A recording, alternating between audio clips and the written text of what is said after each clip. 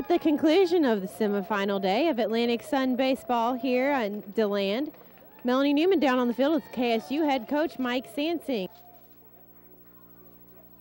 Feeling like deja vu from last year. Yeah, it is. You know, we're excited about being in that Sunday bracket game. You know, we got to, obviously win two, but we'll get ready tonight, get rested up, and go tomorrow. And what does this mean to you? Obviously, North Florida, we've talked about it before. It's that rivalry, which you've now retaken the series 36-35. But to have to play so many more games than anybody else just to get to where you are. Well, when you get in the loser's bracket, that's what happens. And the key is to, in any tournament, I think, to stay in the stay in the winner's bracket. But we didn't. But we're going to keep battling and get ready for tomorrow. We just got to kind of figure it out a little bit tonight and get going.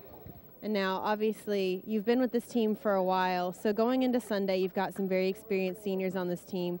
What do you feel that they're bringing through as far as communicating what last year meant to them? Yeah, I think they're bringing that leadership that we've asked them to do all year. I think they're bringing just experience, of games. So at this point, I think everybody's gained a year in their play. The freshmen, are older. The sophomores are older.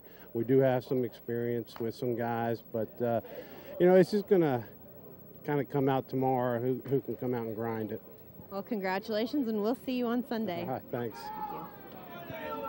Thank you, Melanie, and thank you, Coach Sansing.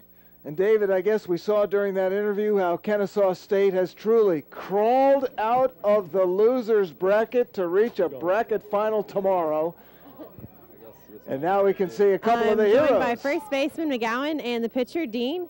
Guys, what is this like for you to have to battle through all these games and to push into Championship Sunday? Well, take it away. It's just battling hard, everyone out here. These guys going nuts. This is what we play for. This is what we've been out here since the fall working for. One more day. We got an automatic bid. And what does it mean for you? Well, Mel, I can call you Mel, right? Well, Mel, it means a lot to us. We've all been working our butts off all season, and we got two more to win. Yeah, okay, now you went 2 for 4. You had 2 RBIs that were very crucial to this game. You evened up the series with the University of North Florida, 36-35.